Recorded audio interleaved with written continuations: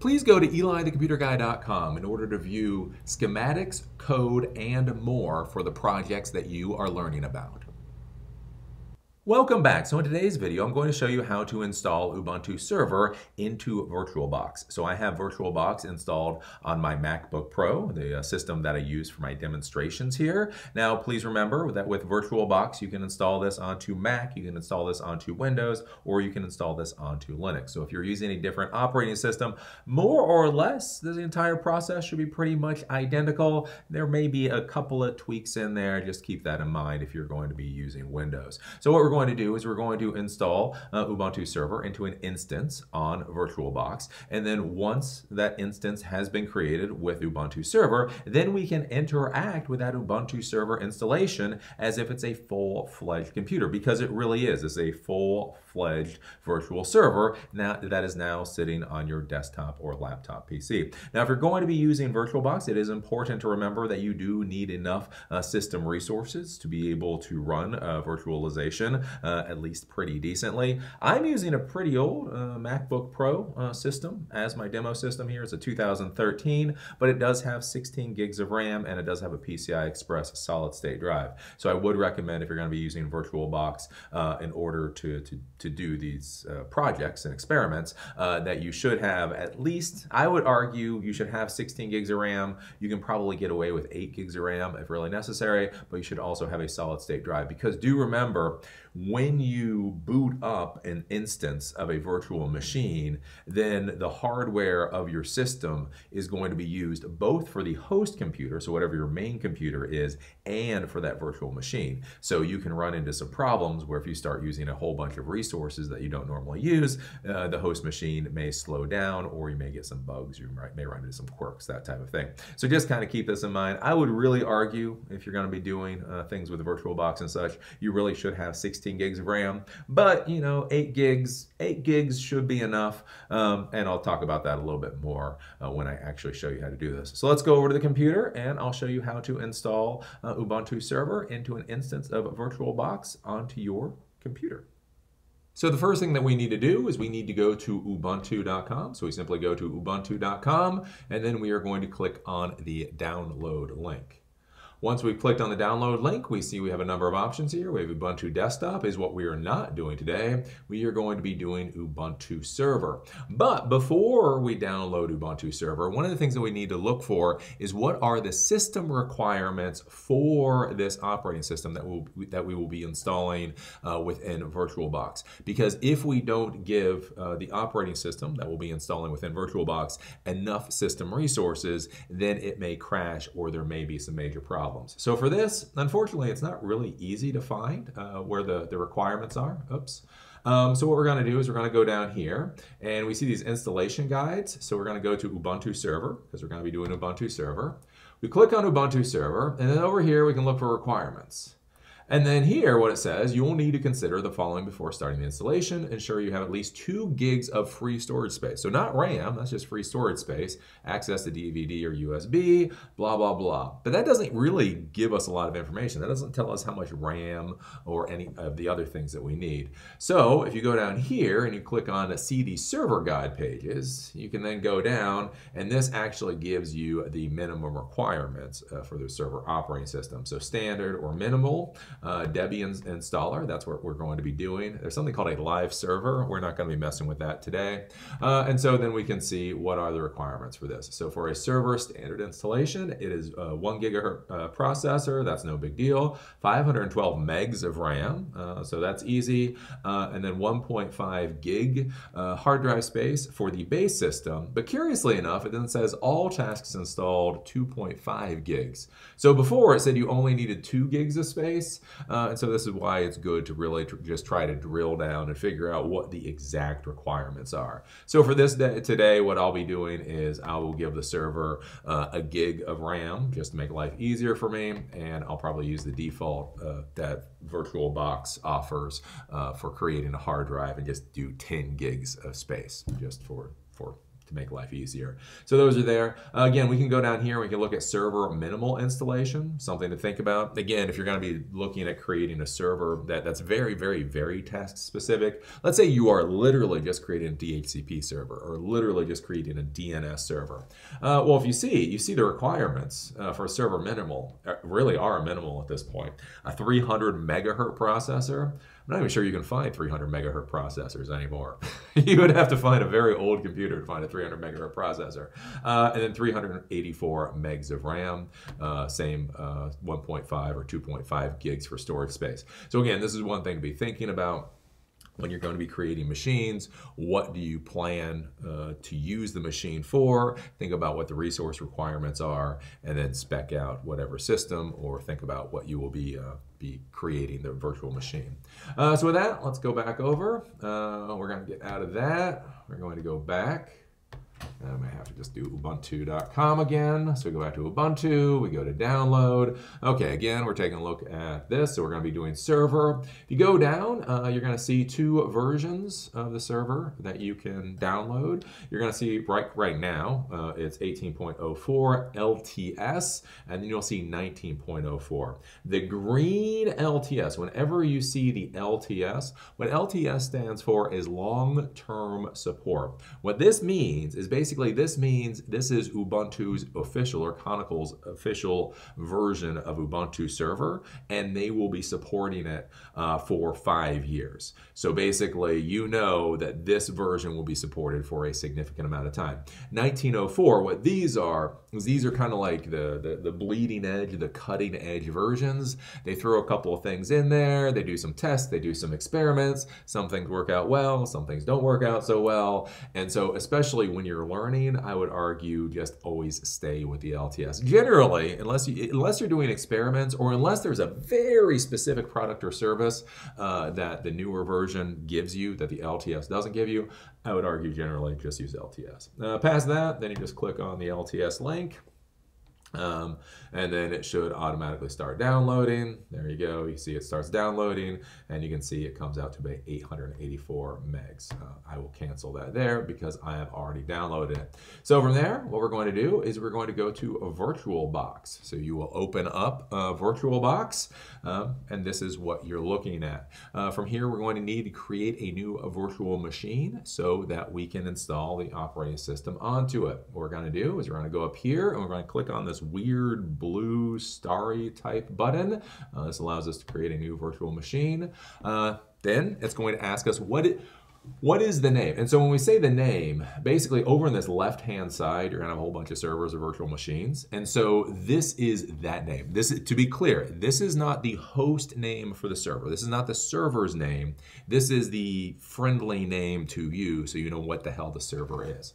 So for us, Ubuntu install demo. So I'll just call it Ubuntu install demo, so that when it's over on the left-hand side, I know, oh, that's the virtual machine I created for when I was installing Ubuntu. Then you get the options for what type. So we will do Linux, and Linux now is 64-bit, so we'll leave it at 64-bit. The machine folder where this thing's going to get dumped, we'll leave it there as default. Then we'll continue. And the question is how much RAM? Now that's why we need to look at those requirements, right? So we're looking at what, 500 or so megs of RAM in order for the minimum requirements to make the server work. And so we're sitting here and we see 1024 as the default, and that's fine for us. I'll just leave it at 1024. It is important though, remember, Ubuntu Desktop, when we go to install the desktop, I'll show you this, Ubuntu Desktop requires 2 gigs of RAM. So if you don't look at the system requirements and you simply go through this and leave the defaults, sometimes it'll work out for you. And sometimes it'll be horrible. So just do remember to look at the system requirements and make sure when you're plugging in these numbers that they meet the system requirements. Then we're going to hit continue.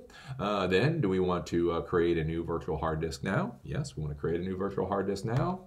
We're going to create it. What type, what disk file type? We will just simply leave it as VDI.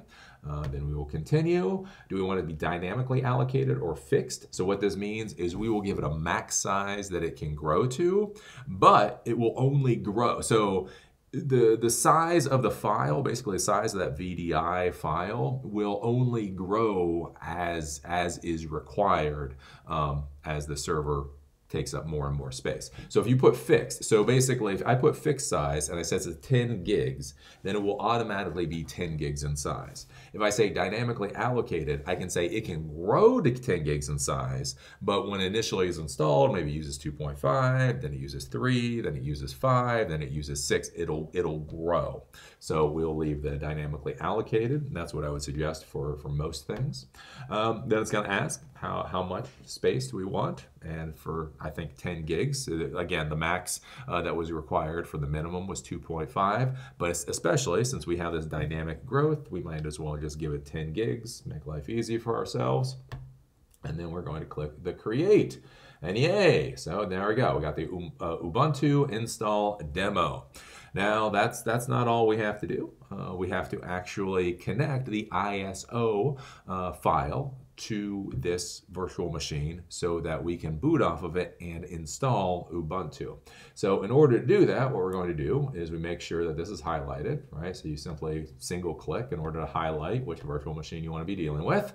We want to deal with Ubuntu install demo. So then we're going to go up and click on settings.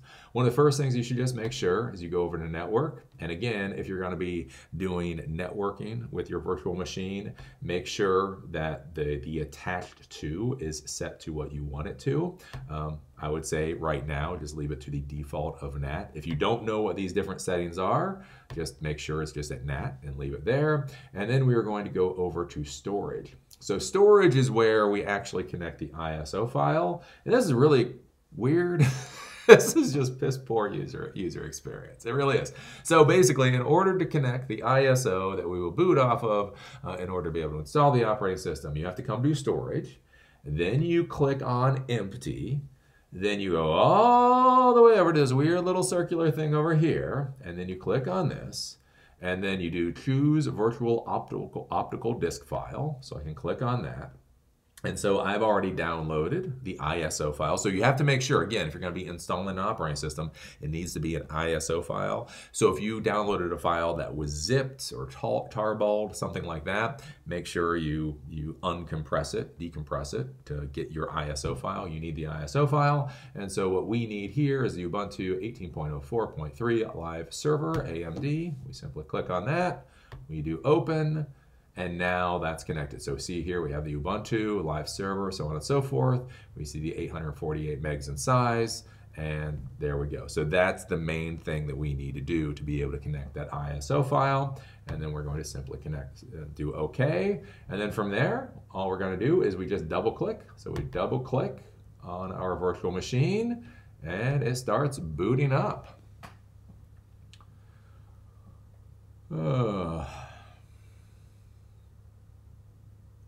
So there we go. We can get rid of those things up there. We see it's starting to copy files, that type of thing, into the virtual hard drive that we've created.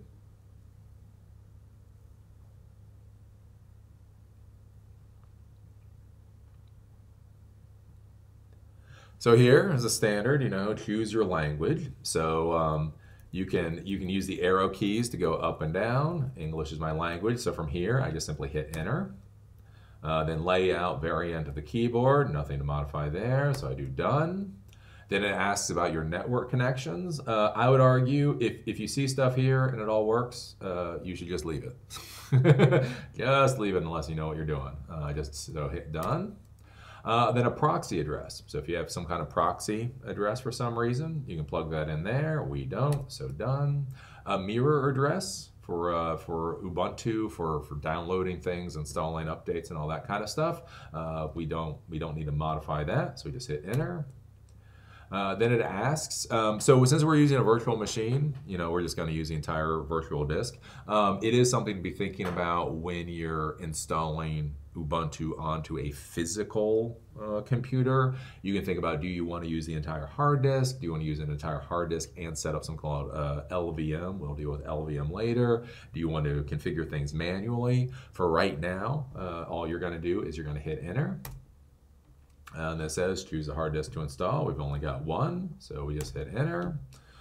Gives us all this information. Yep, it looks good. We hit done. And then from here it says, are you sure you want to continue? So it defaults to no. You hit the arrow key to continue, make sure it's red, and then hit enter. And now it's going to ask for your name, your host name. So this is where you plug in the server name or the host name, the username, so on and so forth. So I'm just going to say my name is Bob. We're going to say your server's name is, I don't know, we're just going to call it server. Pick a username. So I'm using tab. In order to move between these fields, I'm using tab. Pick a username. I will do Bob, tab, choose a password, 1, 2, 3, 4, 5, 6, tab, 1, 2, 3, 4, 5, 6, tab. And now we're done. So my name is Bob. Your server's name is server. The username is just Bob. That's just it. Password is 1, 2, 3, 4, 5, 6. That's all confirmed. Then I will click done. This is do you want to install OpenSSH server? So this is how you connect to a server, basically using SSH. That's a big way that you connect to Linux servers. For right now, by default, we're just gonna not install that. We won't deal with that right now. So if I wanted to install it, I simply hit the space bar to do the X. I will unexit, and then I hit tab to do done. Then these are snaps. So these are additional things you can add to your server environment. Kubernetes, Docker containers, live patch clients, PowerShell, all kinds of interesting things. Basically, this is the type of thing where if you know what any of these words are, if you knew what any of these things mean, by all means, hit the space bar to install it. If you don't know what any of these words mean, hit tab to go done and just leave it as it is, and we're gonna hit done. And so now it's going through and it's actually doing the install process and installing Ubuntu Server onto our virtual machine.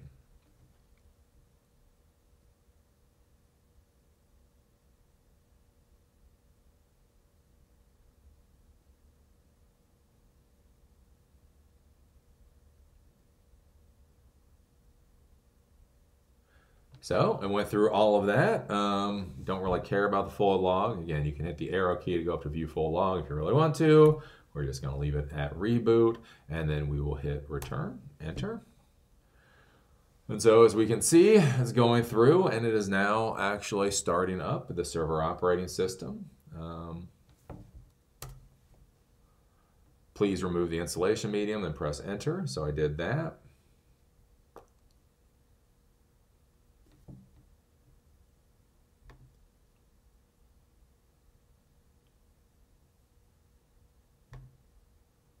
So it's going through, starting everything up.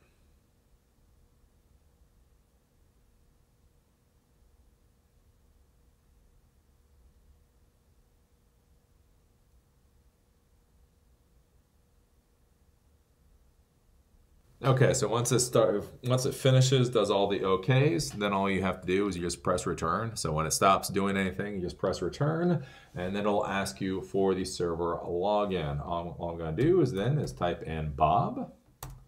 Then it's going to ask for a password, 1, 2, 3, 4, 5, 6. And yay, we're logged in. There we go. That's your blinking cursor. That's your blink. This is what noobs do. They're always like, yay, I can't wait to install Linux. And then they install Linux. And then they're like, oh, look, it's a blinking cursor. So you can change directory, go back to root, just to show you we've got the full file and folder structure. These are the files and folders sitting in root. We can use ping, in the sense the network should be working. So I can do something like ping cnn.com. You can go and we can see we're pinging cnn.com. So we can see that this is a fully functional server right now. And now we can go in and start playing and doing some cool stuff. Now, one of the things to take a look at is what happened to the installation media. So a problem with noobs a lot of times is you have the installation CD or DVD. You put that into the CD-ROM onto your desktop or laptop computer. You install the operating system. Then you forget to pull out the CD or DVD. And then you install the operating system again, and then again, and again, and again, and again. And so an important thing to be thinking about is making sure what happens to the installation installation media once the installation is done. So you don't simply boot into that installation process every time you reboot your virtual machine. What's cool about VirtualBox for that is if you go over, you take a look at storage, what you can see is that it has automatically cleared the ISO file that we had in there as the installation media. So basically you go, you connect the ISO in order to install the operating system, and then once the installation process is over, it will simply clear that ISO file out, so you don't have to worry about it anymore. So you don't have to go back and manually disconnect that ISO file. So that's one thing to think about. So that's really what there is to installing a Linux server into VirtualBox. Again, this is a full-fledged Linux server, and from here we can go and we can start teaching you all the tasks that are required in order to manage an Ubuntu server. So that's all there is to installing Ubuntu Server into VirtualBox, right? So basically you download the ISO file, you make sure you know what the system requirements for the operating system are, you create a virtual machine that has more than those requirements, then you connect the ISO file in storage, and away you go. There's really just not a whole hell of a lot to it. But what I can tell you, again, why a lot of people give up. People don't fail, but why a lot of people give up is they go through all this process, they feel really cool, they feel really excited, and then literally they're sitting there looking at a blinking cursor. And that's what you got, right? That's the command line. That's bash, is a blinking cursor. So if you know the commands to type in, you can do some really cool fancy things. If you're not really sure what to do, yeah, the blinking cursor can't help you. I think that's one of the reasons why people get very worried. They get very concerned about the command line world, is that you can't really intuit how to do things unless you know other command line operating systems. Like if you know Unix, maybe you can do Linux. But when you're dealing with the GUI world, when you're dealing with the graphical user environment world, you can right click, you can left click, you can double click things, right? You can sit there and you can figure out what to do. It may take you a little while, but you can probably figure out how to get something accomplished.